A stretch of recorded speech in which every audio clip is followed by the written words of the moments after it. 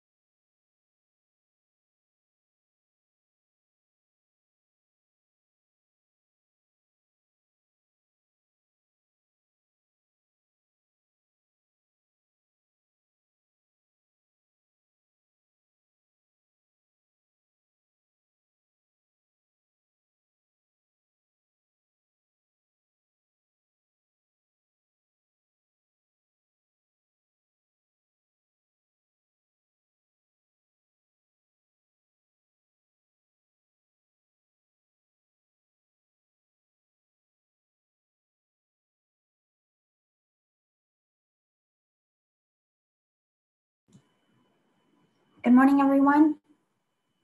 If you are part of an applicant team and you'd like a sound check, please raise your hand within the Zoom.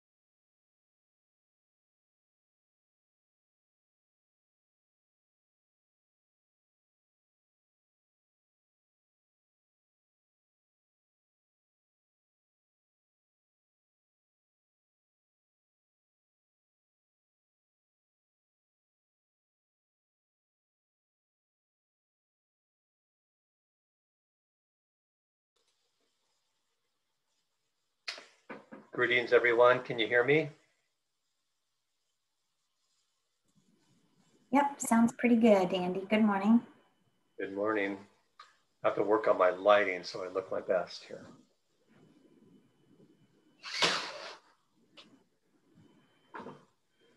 That's better? Yeah. All right. I see we have Susie, Monet, Adam on, and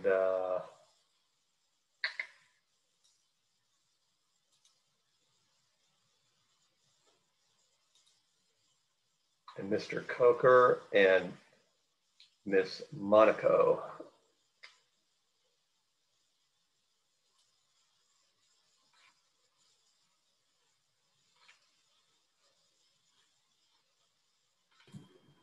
And Susie's going to jump in the pool today with her screen sharing. Okay. All right, it is going to be warm. Okay, I'm going to turn off my video and pull some things quickly together for our start in about 4 minutes. Can you guys hear me okay? Yes. Yay.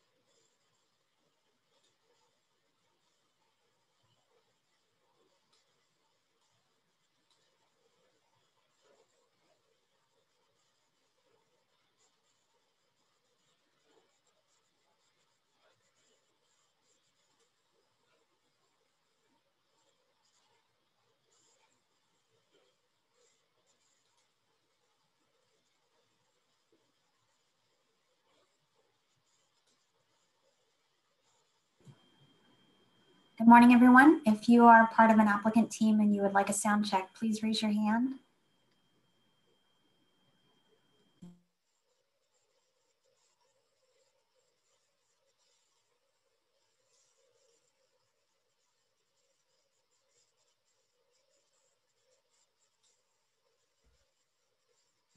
Yeah, this is Ken Coker. Sounds good, Ken.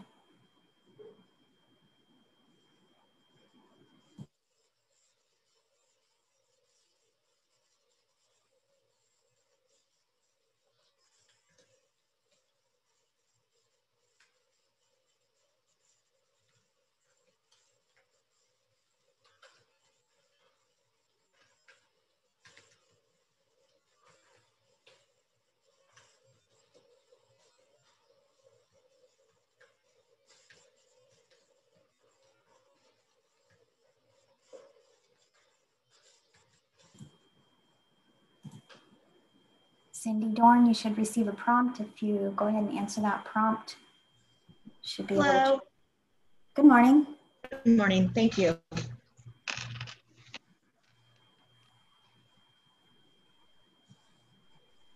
So once we have tested the sound, if you can mute and unmute, if you can remember to mute and unmute, then we won't have to have that back and forth every time. Thank you.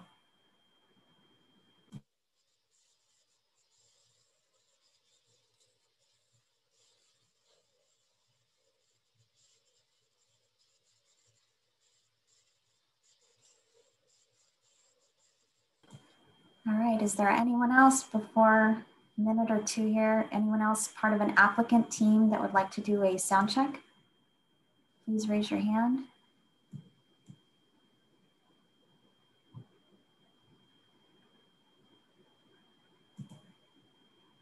Randy Pennington?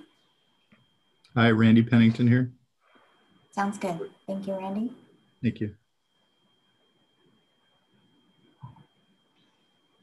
All right, it is now 10:30, and this is Andy Gustafson serving as zoning administrator for this meeting, and I'll turn my video on here. I want to welcome and thank those of you attending the meeting today for being with us. This is a regular zoning administrator meeting, and because of the COVID public assembly prohibition, we are hosting these meetings online via Zoom. And for those of you who are joining us by telephone, we will run this meeting as any other zoning administrator meeting. We have an agenda. We will take public, we'll take a report from the staff, and then opportunity for the applicant to speak, and then take public testimony or comments, after which I will deliberate. Today's meeting has a number of agenda items on them. So as we move through those, each of you will have opportunity to speak. When you wish to comment, please raise your hand if you're joining us by Zoom, or press *9 if by telephone, and we'll be able to recognize you. Now, today's meeting, any item or action taken on an item may be appealed.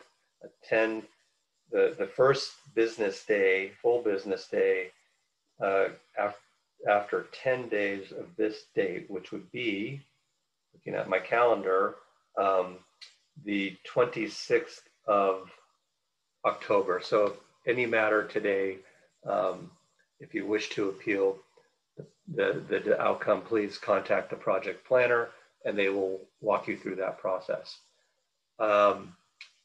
So before we begin, I do want to say I'm going to change the order of the items on the agenda. Items 2 and 3 that are being presented by Planner Susie Murray, I want to move those to the top of the agenda, and all the other items, so item 3.1 and then 3.4 will follow. So with that, the first thing I want to do is to allow for public comment. And this is an opportunity at this meeting to speak on a matter that's not on the agenda. And if any member of the public wishes to speak, you have 3 minutes to do so now.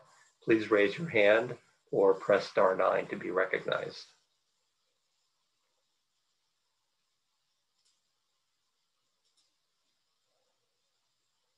Seeing none, I will move on to our public hearing scheduled meeting items on our agenda. So the first item up is item 3.2, which is a minor design review permit for number 5 Snoopy Place, and the project planner is Susie Murray. Susie, if you could give us your presentation. Thank you. I'm working on uploading my, are you guys seeing my presentation? Yes. You can, Susie, if you, there you go, perfect. Yep. Yay. All right, Susie comes into the 21st century. Hi, everybody. This is Susie Murray. I'm the project planner, and the first item before you today, Mr. Zoning Administrator, is the Schultz Archive Building. Subject property is located at 5 Snoopy Place, which is just off Hardy's Lane.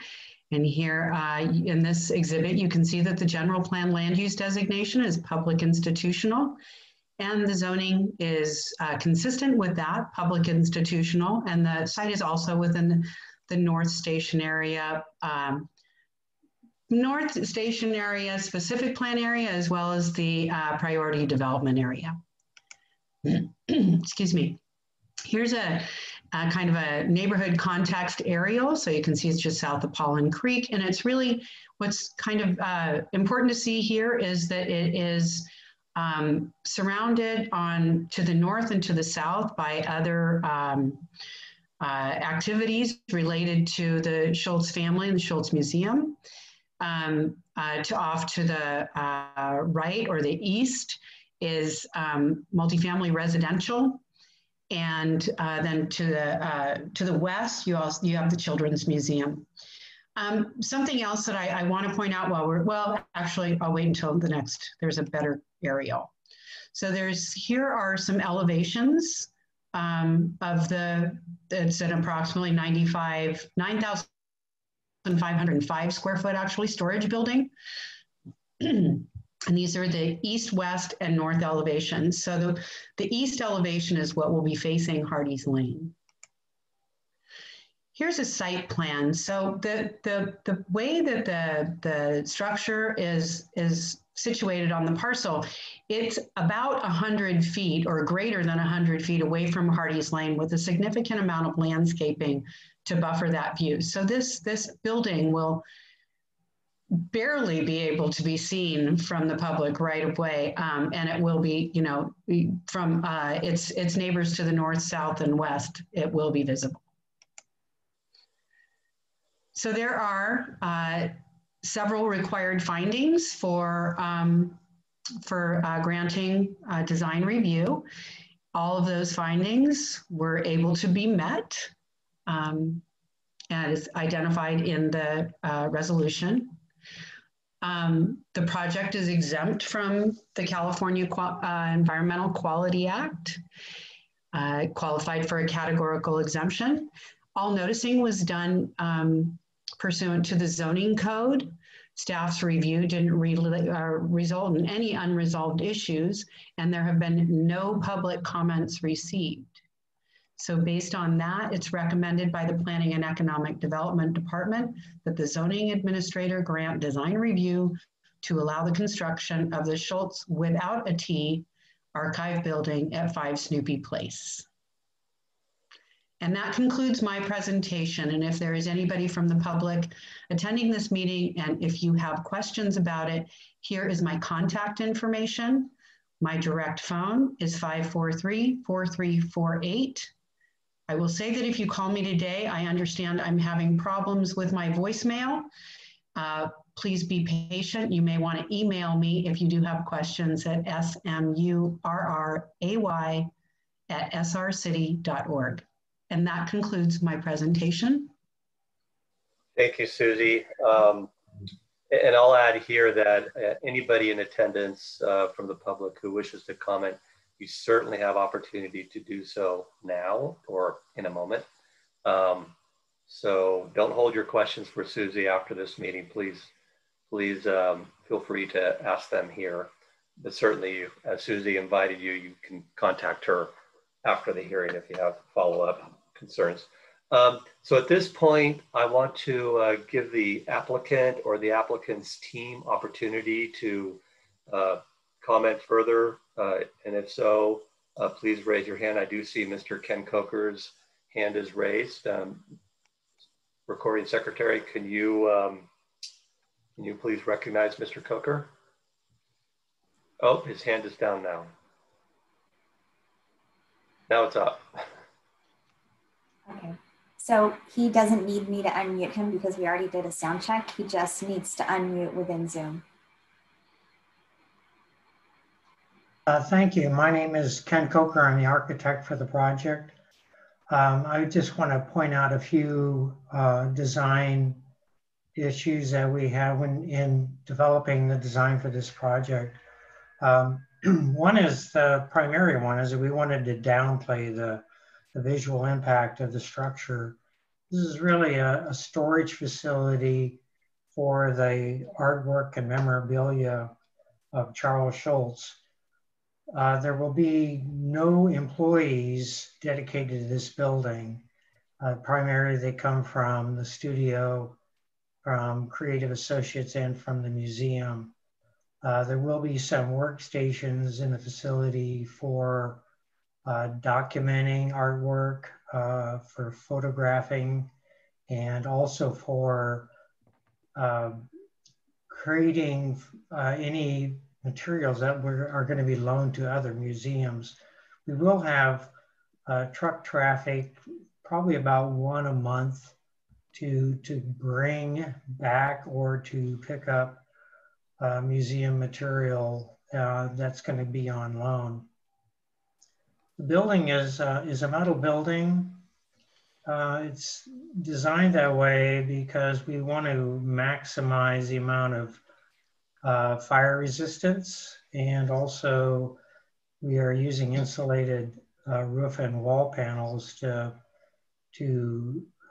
hopefully create a net zero building with the use of solar panels. It'll be all electric with no gas service to the facility.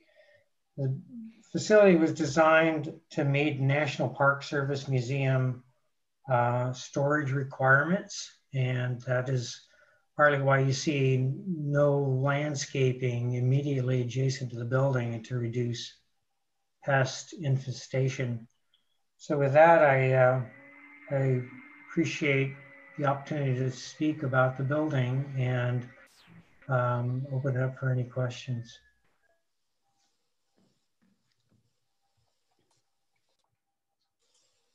Thank you very much, Mr. Coker. And I appreciate your clarifying the use of the building and the design intent. That's very helpful. And I have no further questions for you regarding this proposed new building addition to that Schultz Center facility. At this point, it is the public's opportunity to comment. And if you wish to do so, please raise your hand, whether you're participating by Zoom or *9 by telephone, and you'll be recognized. When you do comment, please give your name and please.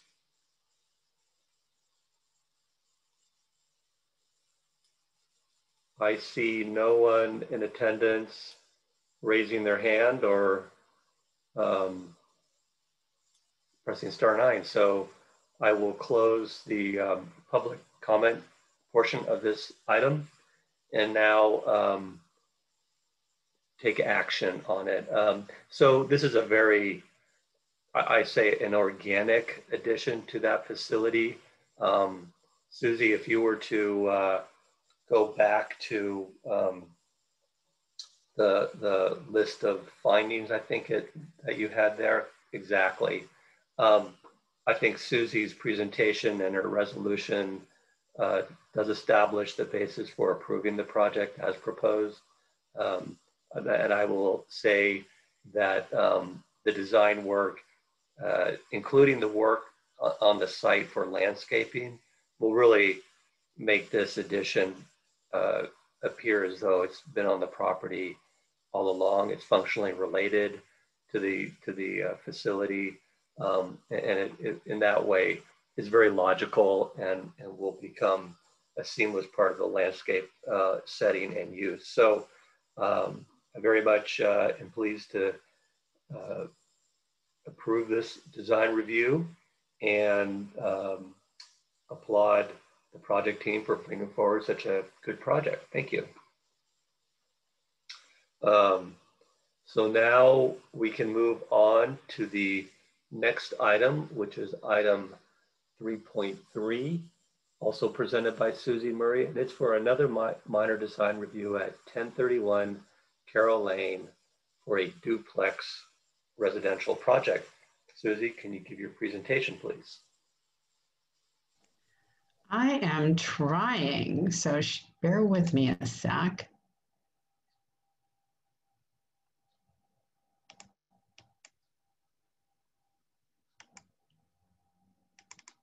Can you see it now?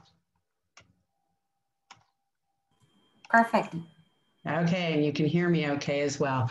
The next project is the Sandalwood Duplex Unit. The property is located at 1031 Carroll Lane, which is over near the fairgrounds.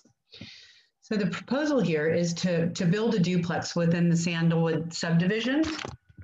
And the Sandalwood subdivision was approved, gosh, I think it was in, I want to say 2011, either 2006 or 2011, how's that?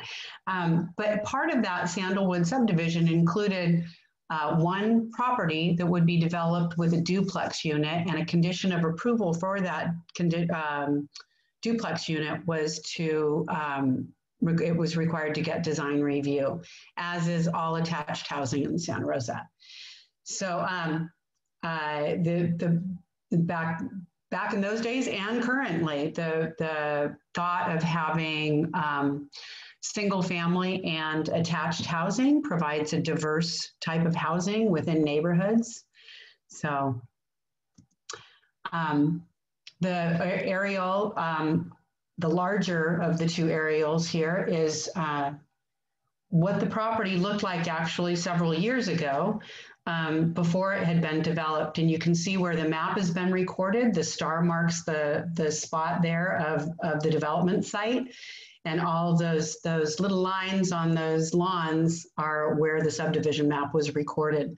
On the larger blow up in the lower left, right-hand section of the screen shows the project well under construction. I believe it's much further along at this point. And the arrow points to the one parcel remaining that will be developed with this duplex. The general plan land use designation in the area is low density residential, which allows development from 2 to 8 units per acre. And the standard implementing zoning district for that general plan land use designation is the R16 single family residential zoning district, for which this is zoned. Here is a sample, I'm looking at my header, and I apologize, I didn't update that. This is what the architecture will look like. This is if you're looking at it from east of the building or from Carroll Lane, and the duplex that faces Linden will have the kind of the aqua, browner, tan material or beige materials, and then the kind of greenish gray and gold will be facing east. Both homes have 2-car garages. They both have 3 bedrooms, 2.5 bathrooms. They both have front porches. It's very welcoming. And it's done in similar exterior materials as the rest of the subdivision. So again, there are the required findings. This project was actually considered the scope of this project was included in a mitigated negative declaration that was also adopted by the Planning Commission back when the map was approved. So no further environmental review was necessary. So staff's review did not result in any unresolved issues. In fact, I don't think we uncovered any issues at all. All noticing was done in compliance with the zoning code, and no comments have been received from any neighbors. So with that, it's recommended by the Planning and Economic Development Department that the zoning administrator grant design review to allow the construction of the Sandalwood duplex unit located at 1031 Carroll Lane. And again, my name is Susie Murray. I'm the planner assigned to the project. If you have any questions, feel free to give me a call at 543-4348. That's my direct line. Or you can email me at smurray@srcity.org. And that concludes my presentation. I know that we have a representative from the applicant team on the phone. I don't know if they plan to make a presentation.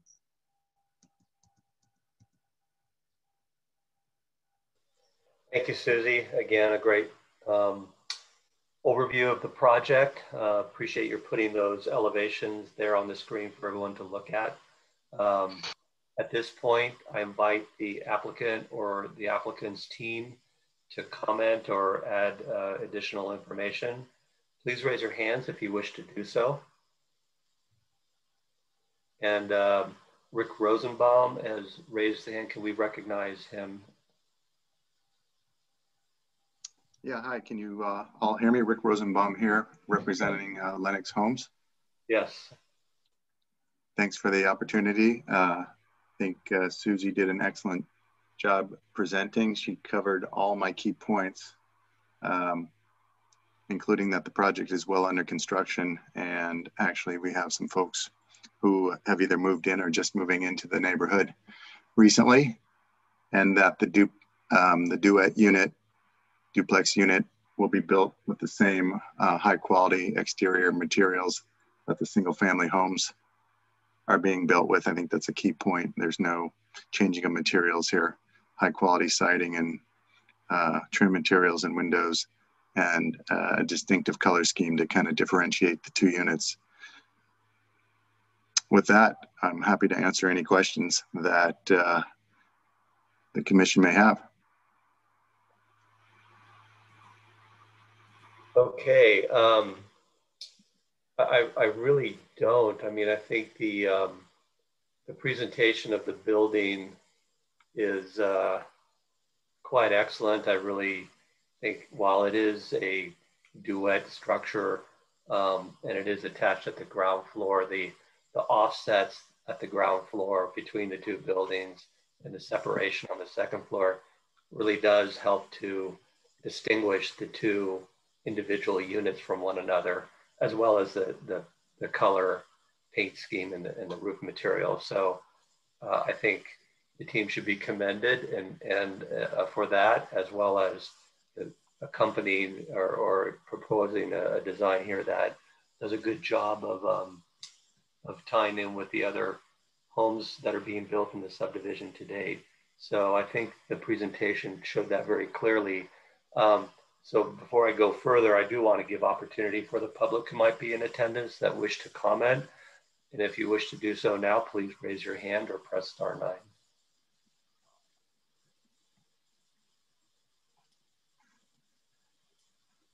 All right, I am looking at the list of attendees and I see no one wishing to comment at this point. So I'll close the public comment period of this item.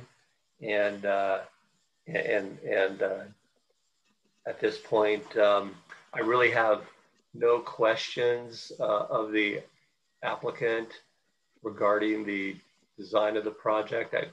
Again, I think it's well done and will blend in, but probably most importantly, provide an opportunity for market rate affordable housing in a otherwise single family detached subdivision project. So appreciate this project moving forward. It's a great sign in these times that developers and property owners are seeing the opportunity to build and create the housing that we need.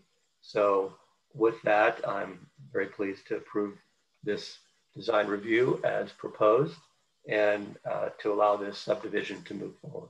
Thank you so much. Thank you.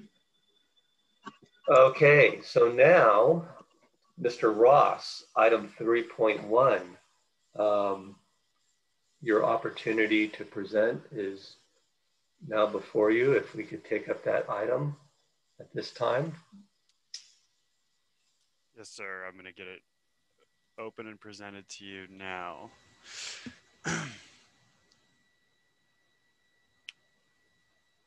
Although I don't see, oh, there we go.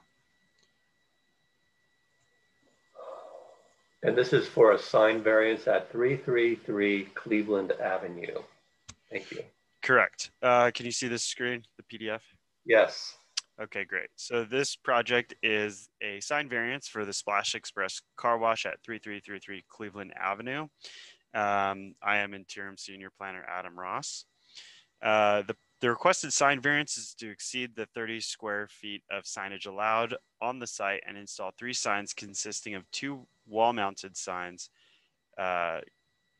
both being 17 square feet and 38 square feet, and 1 17 square foot freestanding sign for a combined 72 square feet of total signage. So I want to make a correction on this. When reviewing the sign square footage of the monument sign, the numbers, the 17 square feet reflect the oval shape. However, there's kind of like a gray area on how you would, in the zoning code, I believe, on how you would measure it overall. In this case, we are applying a rectangular shape in equivalence of the length and the rise and run of the length and width of the sign, monument sign. So it's not 17 square feet for the monument sign, it's 24 square feet for the monument sign.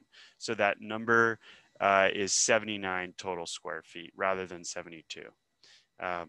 And that was probably confusing. So if you have a question about it, I can reiterate that. But within zoning code section 20-38.060, table 3-10, it limits the total square footage for the signage allowed to 1 foot per each primary building linear square feet plus half a foot for secondary. This results in a total of 30 square feet of the signage for this site, which is why this variance request is being made. So this is the project. As you can see, there is the frontage, the main frontage, the east building elevation. Here's the rear of it, but I think I would like to get a better image here of the actual building. But on this site that you can kind of see up here, this is the freestanding sign. This is the freestanding sign that is 24 square feet measured length. Sorry, I'm struggling here to give you the exact words, but the height and the width is 24 square feet for that area. Here's the smaller Splash Express sign, which faces the north building. So it would face the north side of the property. And then we have the larger sign facing Cleveland Avenue on the building. Here's the breakdown of the proposed sign square footages. Again, this should be reflected as 24 square feet. Staff's in supportive of this, essentially because the square footage that would be allowed by code is pretty restrictive. 30 square feet to fit one sign even is a bit off or a bit restrictive. So a variance requested for that additional square feet is supported by staff to allow them to have 3 standard allowable signs, which most other businesses can also have without a variance, depending on their square footage. And this kind of structure is unique to the drive-through car wash use. So again, with that, the Planning and Economic Development Department recommends that the zoning administrator by resolution approve a sign variance for the Splash Express car wash located at 3333 Cleveland Avenue. Thank you for that, Adam. And can I ask you to put the site plan back onto the screen to look at for a moment? I just had a brief question about it. Yes.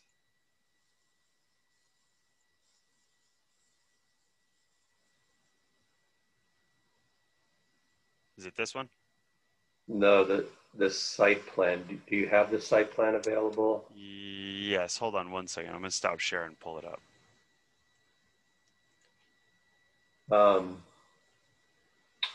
So as Adam's doing that, I do acknowledge the sign area correction and that that there would be changes to the resolution to reflect the 24 square feet, the measurement of that sign area, and also the total area being requested in this case. Adam,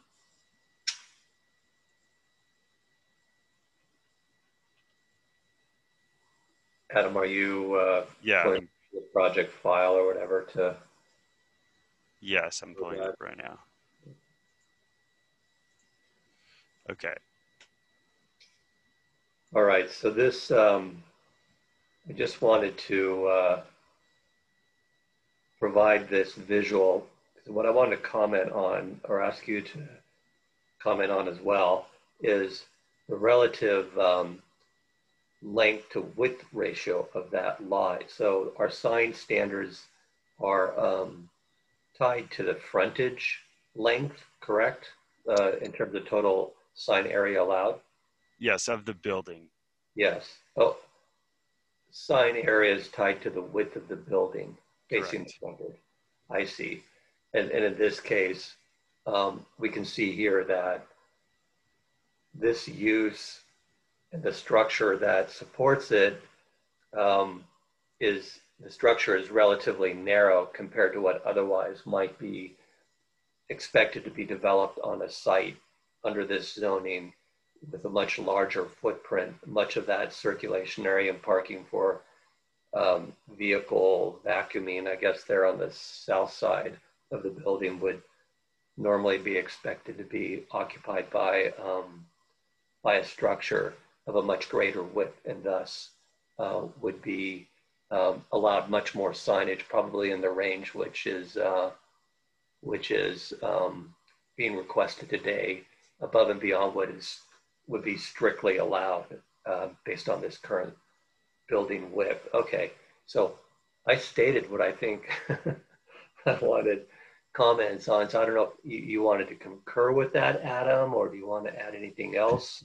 Well, I think that you did a better, clear-cut presentation than I just did, so I appreciate that. I just wanted to point out as well, within the sign code, you go by the building frontages, and then there's also a limitation of 100 total square feet of sign area for a site. In this case, they're right under 80 square feet, so they're still within, say you had a much larger building and you had 120 square feet of 120 linear square feet, which would translate to 120 square feet of sign area. The zoning code would then limit them to just 100. Excellent. And in this, they're still under that. Excellent. Thank you for that. That's valuable. Okay, with that, let's give the applicant opportunity if they wish to speak on this matter. If so, please raise your hand. And I don't know if Jonathan Ramos is the applicant. I'm not sure if he was able to make it on. There's a scheduling conflict with on his end. Jonathan is attending and has raised his hand. Great, thanks. If we can be recognized. Can you hear me? Yes, thank you. Jonathan Ramos with Ramos and Associates. We did have a very challenging site to deal with for this car wash. That's why the building is so narrow for all the circulation from both traffic requirements, fire department requirements, so on and so forth. And I would greatly appreciate if we could get this variance approved for this additional signage above and beyond the 30 square feet.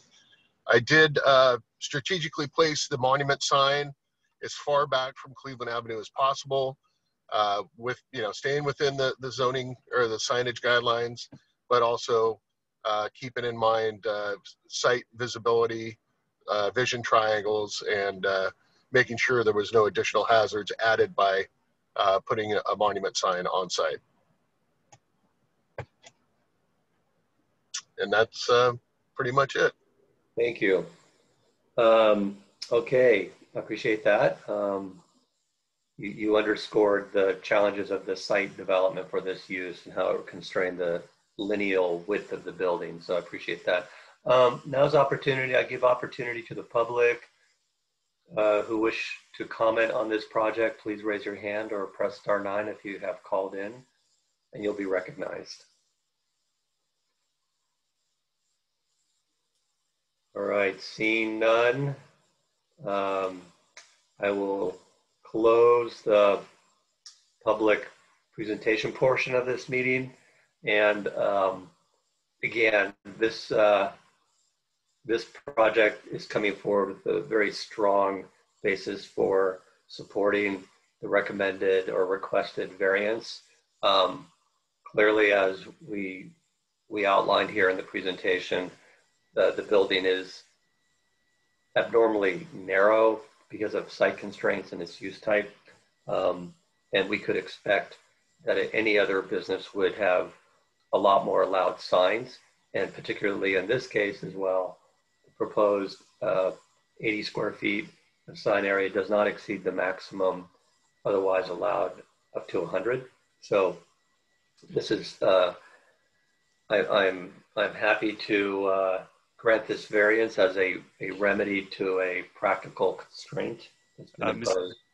Yes. Mr. Gustafson, I just wanted to maybe enter into the record some cleanup of the resolution, just for specificity of the project before you, and I could read that out loud.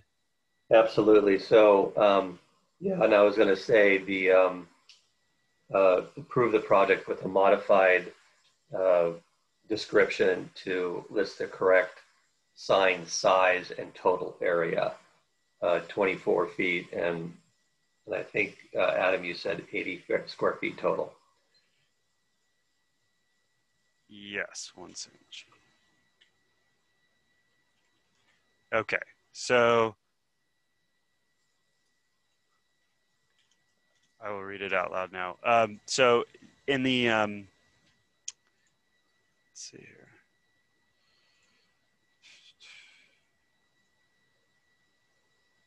My apologies, 1 second.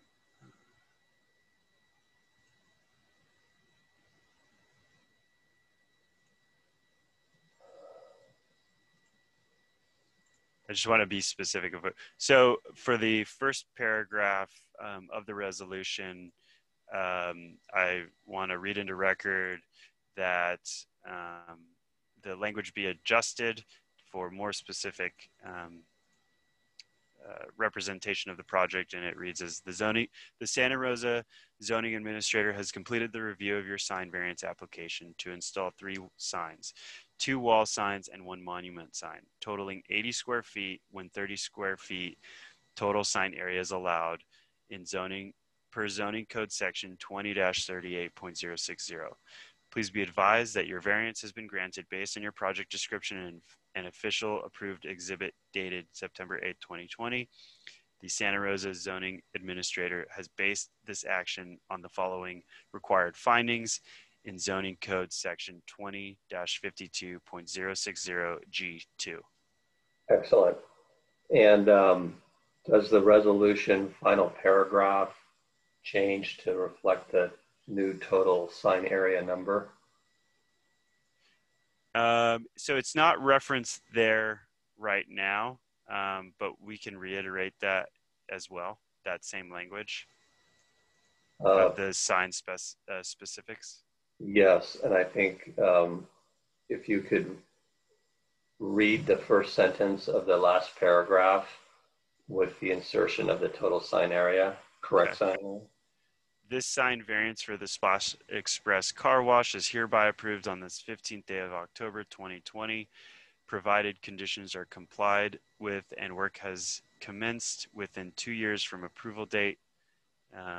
So let's see, let me reread that. Is hereby approved the sign variance for 80 square feet. For 80 square feet of sign area is approved on this 15th day of October 2020. Perfect. Okay. All right. With those modifications to the resolution, this requested variance is approved. Thank you. All right. Let's now move on to item 3.4. And this is a minor conditional use permit for 125 Patterson Lane concerning a side yard setback facing the street, a reduction of a side yard setback facing the street on a corner lot. Mr. Ross is the project planner. Would you please give your presentation? Yes. I'm going to pull it up and then share the screen. 1 second, please.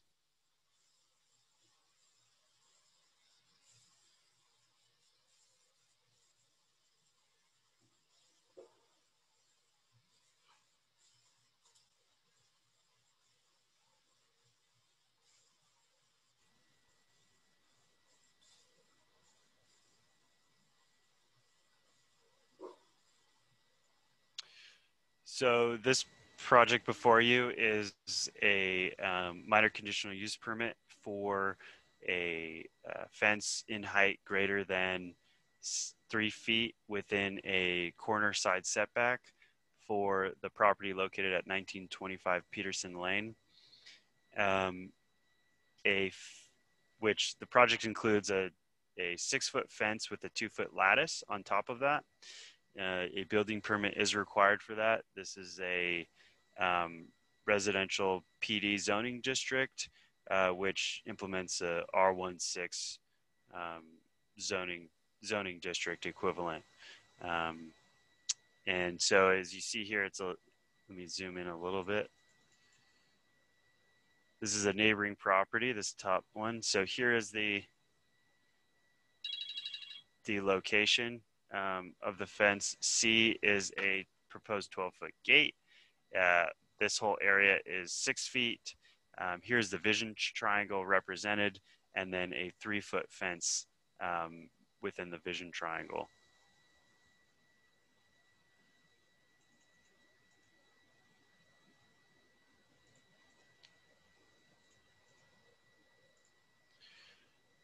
So here's what the rendering is. So you have a drawn version of what the fence would look like. It's a solid wood fence right up to the property line. And it looks like there's a 2-foot cutback as it turns in, and then you have the 3-foot fence here in this location. And here's another image of what it would look like on the property site. There is, I wanted to bring up that with this property, there is a code enforcement case for a driveway paved on the side of the house located here. It's not shown in this picture. And so in order for this project to be approved, it has to have resolution for the code enforcement case, in which staff has prepared 4 conditions of approval for that, and also and I believe the code enforcement officer is in attendance in case any questions needed to be raised there. The applicant has reviewed the conditions of approval and found them acceptable. With that, planning and Economic Development Department recommends approval of the minor conditional use permit for the 6-foot fence within a 15-foot side corner setback. Thank you, Adam. Can you share again that image or that screen? I'll ask you the question, and maybe I need to ask the applicant in a moment. But it appears, and you said the fence is at the property line, but then there are these squiggles at the bottom of the fence drawn in that are labeled shrubs. Are those intended to be in front of the fence or behind the fence? You know, I can ask the applicant. Yeah, I think the applicant, it might be this 2-foot cutback.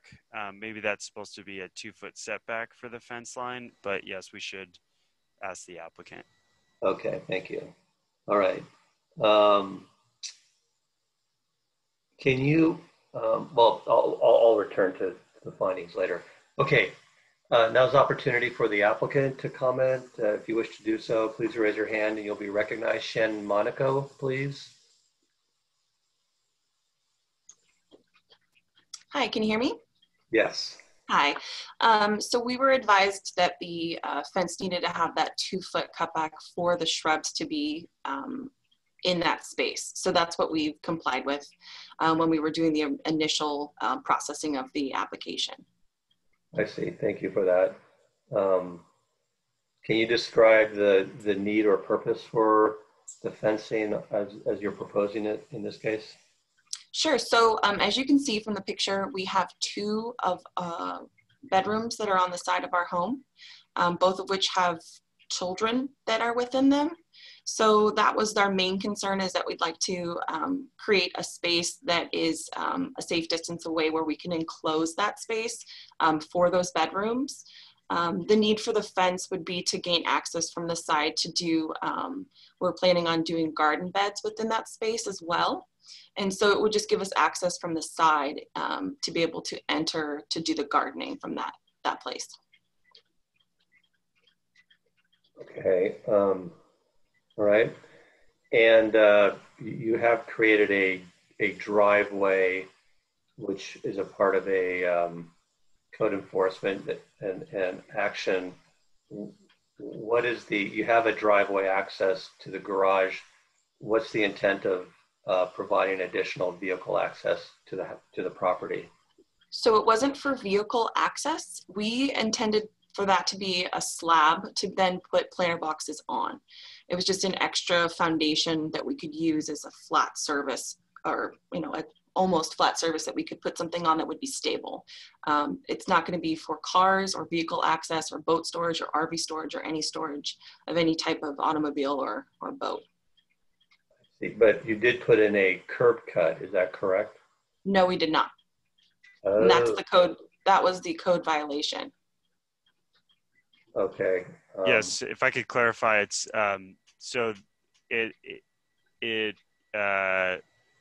appears as though it could be a driveway, and that a curb cut would be required if it were to be a driveway to be. But as the applicant stated, they're not intending it to be a driveway. Okay. A part of the public record, Google Maps does show a vehicle parked in the side yard there. I don't know if it continues to be there. So no, it's not. All right, and describe the type of material that you would construct this fence out of. Sure. So we are going to continue with the fencing that is consistent with the fencing in the neighborhood. It would be a redwood fence with the redwood lattice. And then the front portion, the 3-foot fence, that's going to be constructed out of the hog pen, the see-through panels with also just the redwood edging around that. Okay. All right. Okay. Well, thank you for those clarifying points or answers. Is there anything else you want to add regarding the need for the fence and its design? Well, the need for the fence would maximize the space of our lot to be able to use that space, provide protection for the bedrooms that are there. We also have, animals. We have a dog, so it would be nice to be able to have that extra space as well. Overall aesthetic of it would match other fences that are in the neighborhood. I submitted pictures that are consistent with the neighborhood aesthetics. It's a kitty corner across the street from us. It'll basically be matching their fence. And so for us, it would utilize our space and create protection for our property. All right, thank you. And Adam, do you have those pictures showing the neighbor's fence? I do not, but I could pull some up quickly. You don't have the applicant's pictures. You have access to others? I'm sorry. So can you clarify the applicant's? The applicant said they submitted pictures showing similar fences in the area. Do you have those? I realize this project got changed from one planner to the next, but the information should have come to you. I can find those quickly if you give me just a minute. We would go to Google Maps to take a look at the streetscape there. But okay, well, let me first, before we do that, let's give opportunity for anyone in the public or in attendance that wishes to comment to do so now. Please raise your hand. And again, if you're calling in, press *9. Okay, we have Megan Lackey has raised her hand. Could she be recognized? Hi there. Yes, this is Megan Lackey over in Code Enforcement. I'm the Code Enforcement Officer of Record for the property. This is a question for the property owner. I do have a picture taken on 10/9 with a stored inoperable vehicle behind that fencing. Has that vehicle since been removed? We are removing that actually, and it'll be done this week. Okay. It's an old Ford truck that my husband purchased and needs to have moved. Sure, and part of the code enforcement is that you can't have a stored inoperable vehicle in setbacks Yes. or on outside of the garage in rear yards. So thank you so much for clarifying that. All right, thank you. Is there any member of the public that wishes to comment at this point?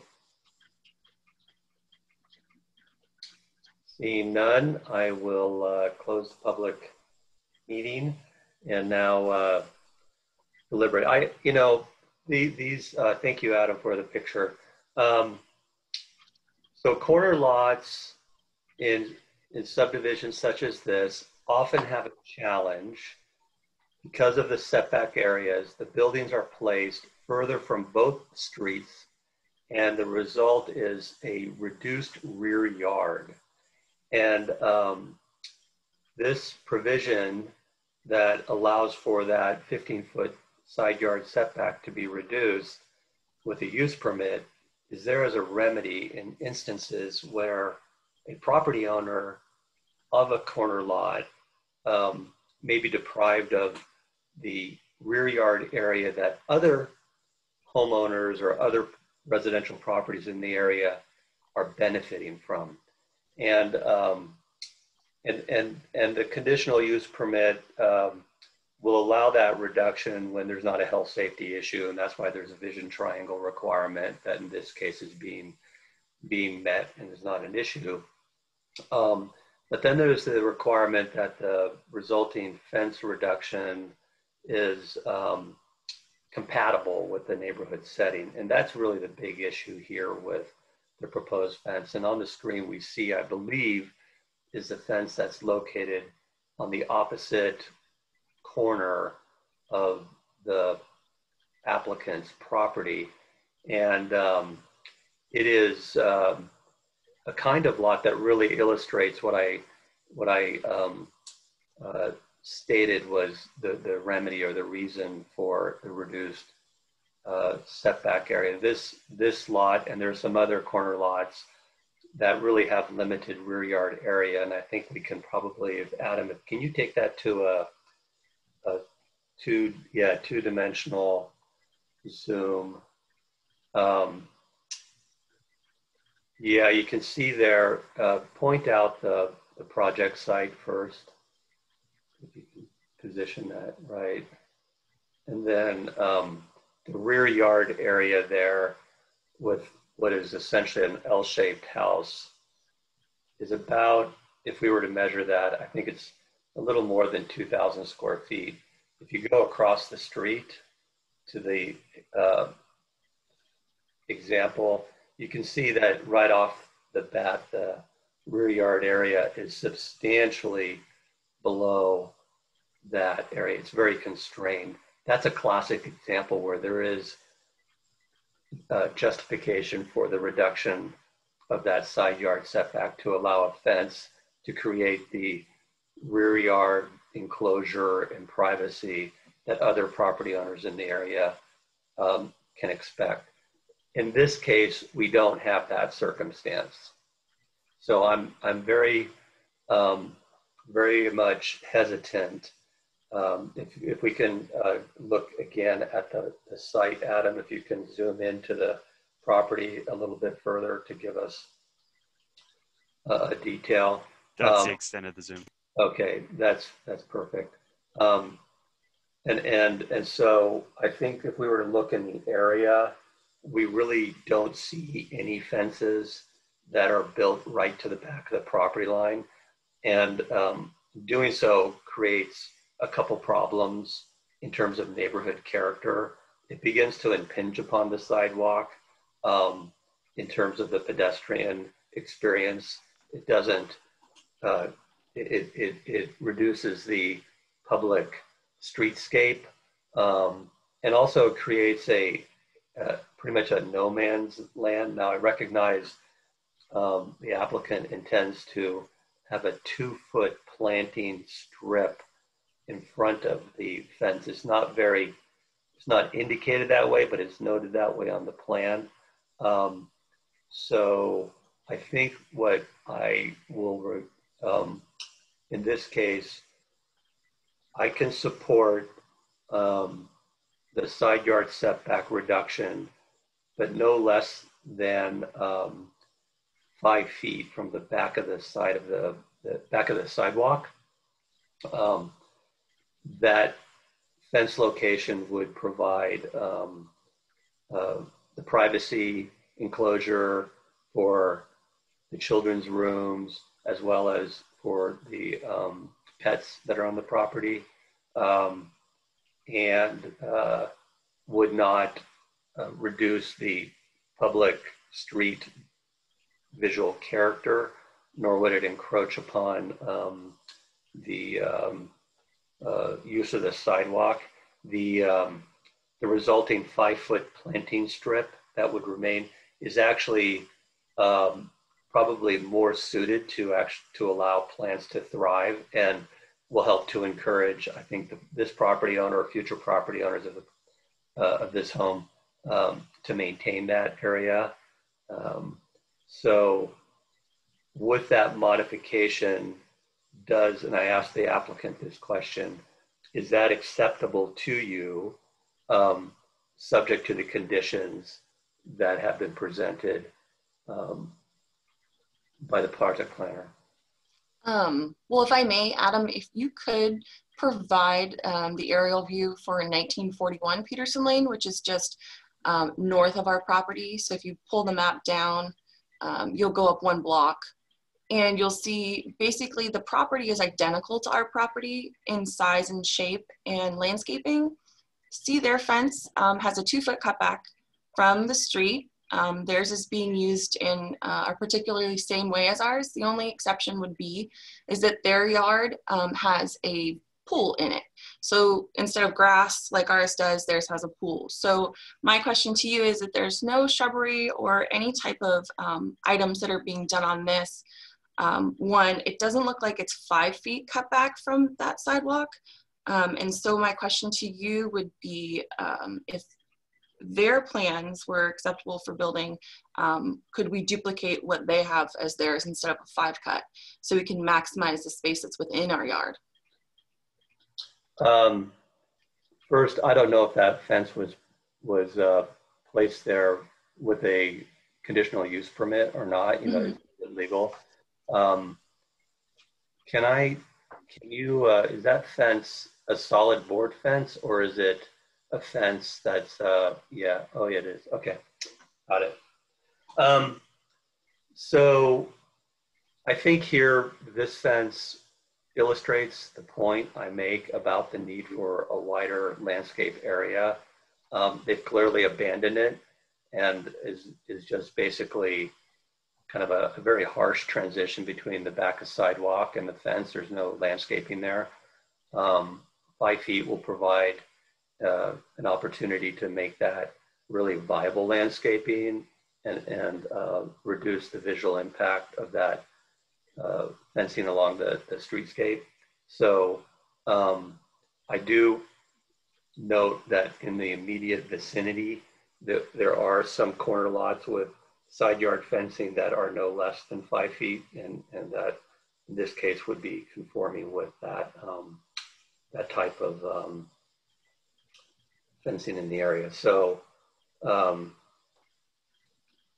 I will approve today a modified resolution with the condition that the fence be located 5 feet from the back of sidewalk, using the materials and the landscaping proposed.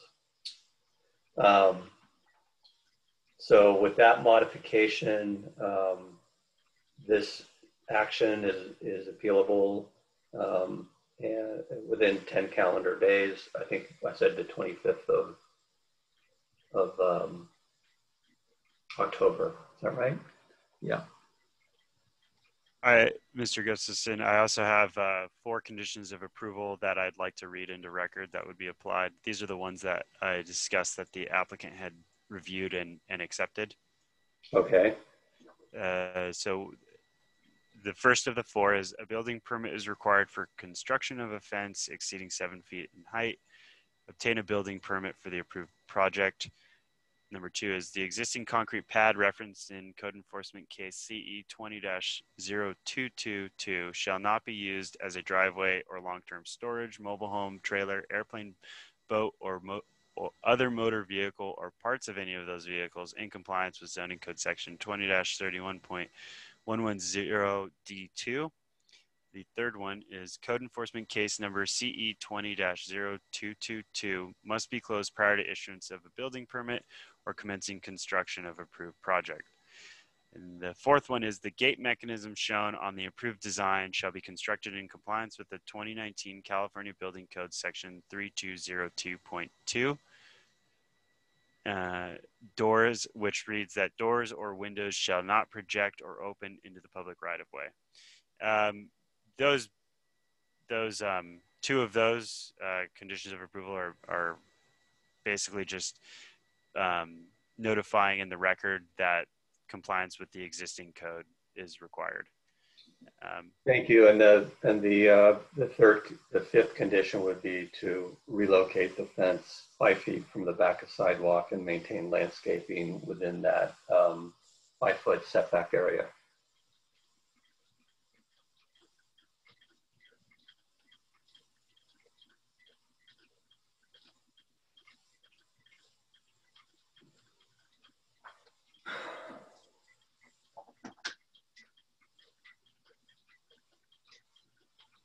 Would you like me to read that one as well into the record, or? Please. Okay. So the project shall relocate the fence to 5 feet behind the back of sidewalk and install planting within the setback area. All right. Thank you very much. And now we'll move on to, I think, the last item on our agenda. No, actually, we have 2 more items. The next item is item 3.5, minor design review, 605 Ware Road. And Monet is the project, Monet Sikali is a project planner. Monet, are you ready to make your presentation? I am ready, and thank you, Mr. Gustafson. So let me share my PowerPoint so you can see that. Yes, thank you. Okay, as you mentioned, the project is a minor design review for a property located at 625 Ware Avenue. The fence will be up to 6 feet, and it will be placed 3 feet behind the sidewalk. The picture below shows the site as it is today. It is a parking lot for the use on the site, and the reason that the applicant wants to add the fence there is to prevent any unwelcome person and also to provide more security for the site. Next page. Okay. This is the site. It's located at the corner of Rutledge and Ware Avenue. It is zone CG, general commercial. And here is the general plan land use, which is retail and business services. On the left side, the red line shows location of the proposed fence and gates. And the picture on the right side shows the type of the fence that the applicant is proposing. It will be 6 feet and it will not require any building permit. The notice was sent to the neighbors within 600 feet and staff did not receive any comments from neighbor. The project has been reviewed in compliance with California Environmental Quality Act and it qualifies for exemption class 3 in that the proposed fence is an accessory structure and staff recommendation is approval. With that, I should keep here. The proposed project has been reviewed in compliance, as I mentioned, and staff recommendation is approval. And that was my presentation. Here is my email address and my phone number. If anyone has a question, they can contact me. Thank you. Thank you very much. Is the applicant in attendance, and do you wish to comment? If so, please raise your hand. I'm not sure if they are attending the meeting today. Okay, thank you, Monet. All right, and then now, is there any member of the public that wishes to comment on this matter? If so, please raise your hand or press star 9. Seeing none, I'll close the public meeting. All right, well, I understand the need for this fence. My question, Monet, is the intent, or my main concern is that the fence enclosure would allow for the creation or the use of the parking lot area as a contractor storage yard. Did the applicant's project statement state clearly the intent of the enclosed area that will be created? They didn't mention that, but I remember when I talked to them over the phone, they said the main reason they want to have a fence there is to prevent from people throwing trashes there. And they had some, I can't remember, but there were people like unwelcome and a lot of people going to the site. But they didn't mention anything about the storage. And if I'm not wrong, I need to see the zoning code. If they want to use any outdoor storage in the property that is zone CG, they might need to get the use permit. I have to look in our zoning code, and I can look right now and confirm it if you want. Okay. I think maybe we can say this in the record or on the resolution. The purpose of the fenced enclosure area, and I don't let me get the resolution in front of me. This is 3.5.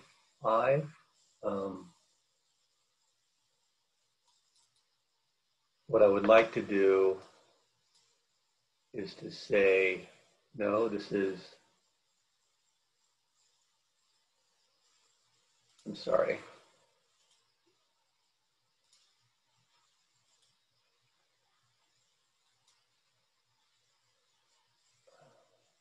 I don't have the resolution in front of me on, this is item 3.5, correct? Can you share that on the screen?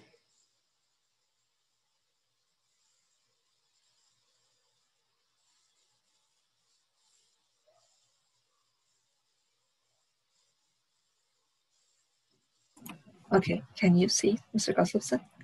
Yes. So the fence, will it surround the entire property, or will it surround the parking lot area? It's almost around the entire property.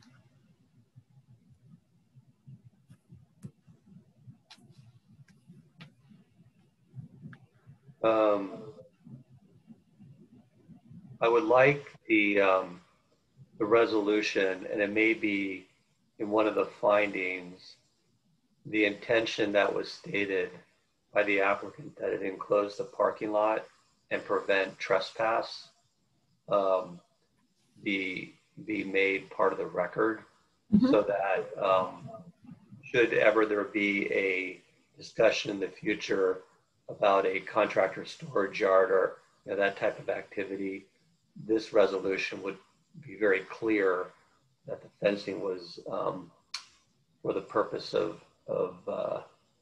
trespass prevention within the parking lot area primarily. I do see by the photos that there are materials that are stored in a portion of the site, and it is visible from the street, which is, I don't know, not really great practice, and I don't want that to expand. Okay. I think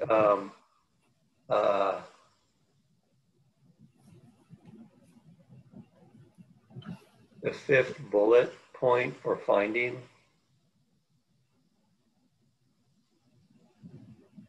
will enclose the outdoor parking area. And is that, Here.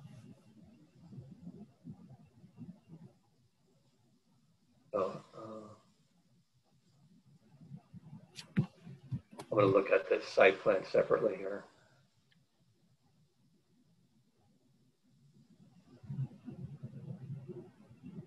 And it is an open fence, right? It's not solid board. Correct. It's a wired open fence.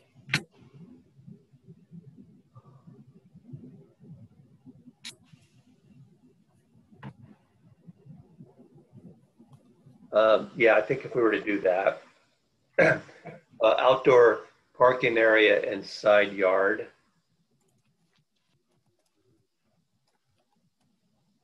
Period. And could you please underline the addition there for the record?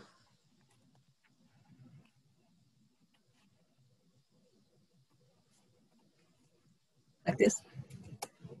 I would add after the word yard to provide more security. There you go.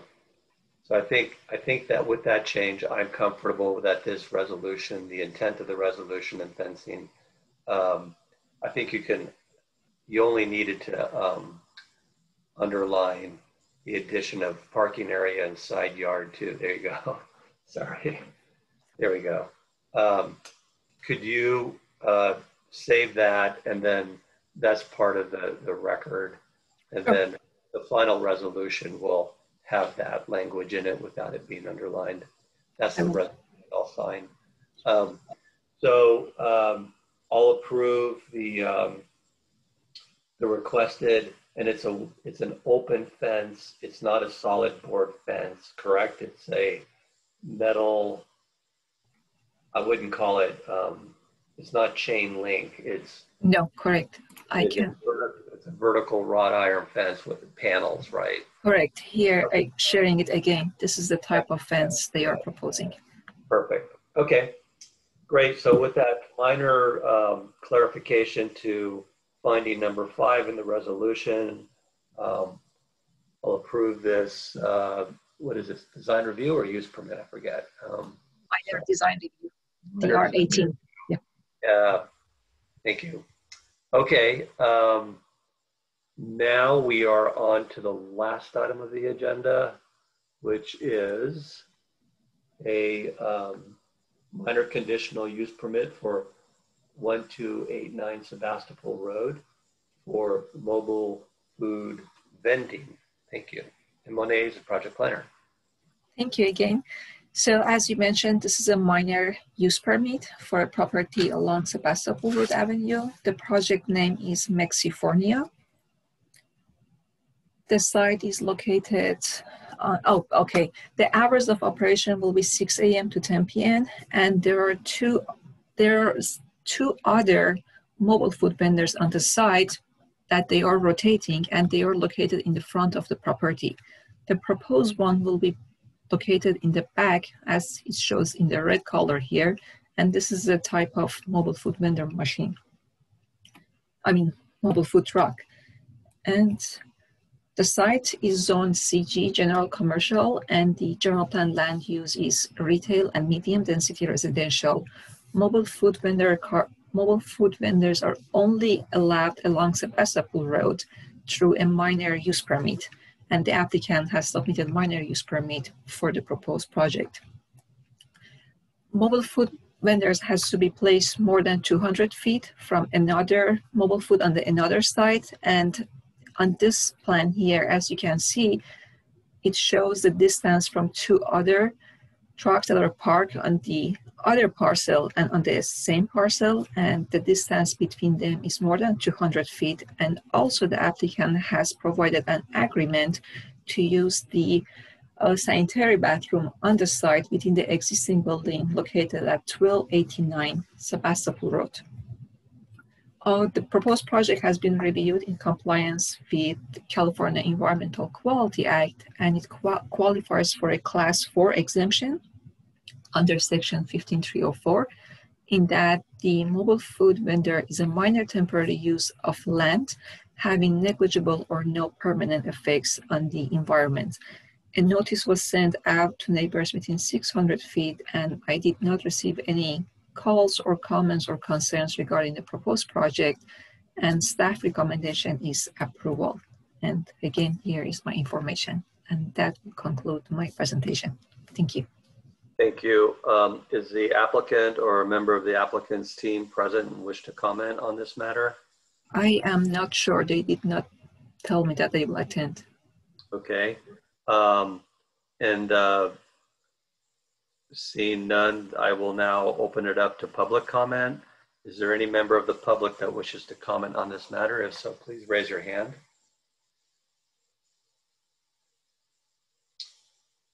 Seeing none, I will close the public comment period of this item. And let's see, I think the only question I had or concern really here is, this is the third mobile food vendor on the property, and we do allow for multiple vendors on the same property. And our ordinance, however, does provide for or require a 200-foot separation from a vendor on a separate property. And in this case, that standard is clearly met. And also in terms of the functioning operation of the facility, the proposed mobile food vendor will comply with the hours of operation. If I remember correctly, it's 9 a.m. to 10 p.m. Can you confirm that, Lene? The proposed one is from 6 to 10, and we allow longer hours through a use permit. 6 a.m. to 10 p.m.? p.m. That's the hours that the applicant has proposed. And for additional hours, they can request that through the use permit. I see. Okay. All right. And then also importantly, they have an agreement that employees and their customers may use the bathroom, or is it only for the employees? The agreement says that the employee of the food truck, they can use the bathroom on the site. Okay. Thank you. All right. So with that, I will approve the requested design review or minor conditional use permit, as proposed. And anyone who wishes to appeal this or any other matter that an action has been taken at this meeting have until the end of the business day, October 25th, to file an appeal. Mr. Gustafson, can I ask a question? Yeah. Is it possible to add the name of the proposed mobile food on our resolution? Because there are two others, and it's a good idea to have the names on each use permit. I think that's an excellent idea. I would be open to suggestions where that would work best. Maybe in the first paragraph, the introductory paragraph. Yes, I think the same place. Thank you. And do you have a description of its location on the property? It says on the back side.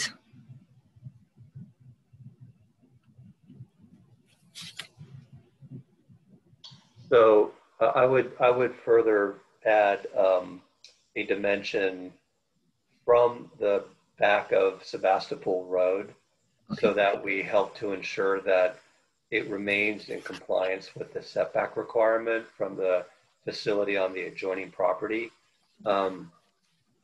So I will,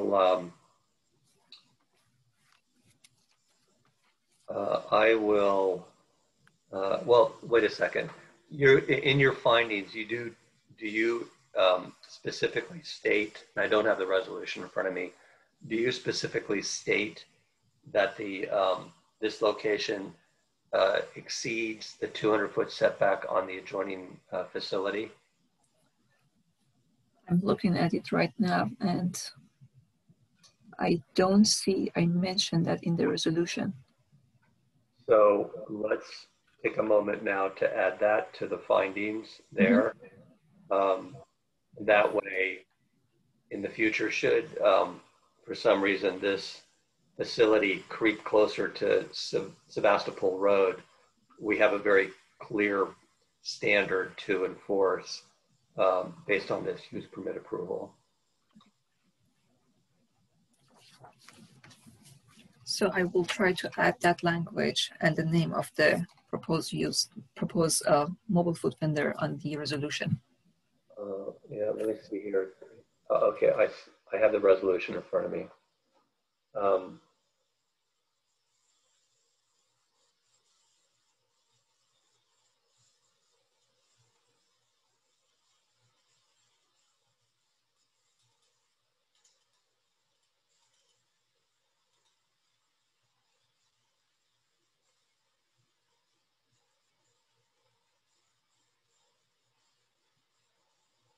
So I think the third finding where it says the design, location, size, and operating characteristics in there, I think the location in the third line, the location is on a private parking lot.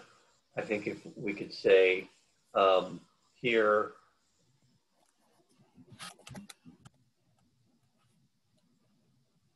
a number of feet back from Sebastopol Road.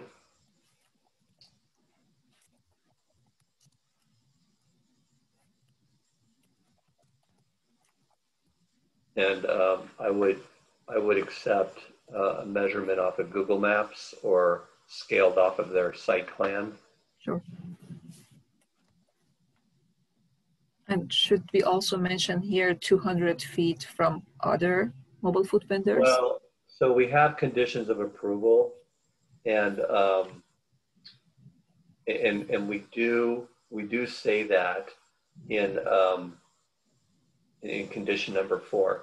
So I'm completely satisfied with that language. That works. Okay.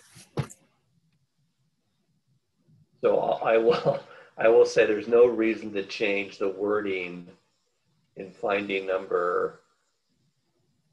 bullet number 4. Okay. That's fine. We catch it in condition number 4. Okay.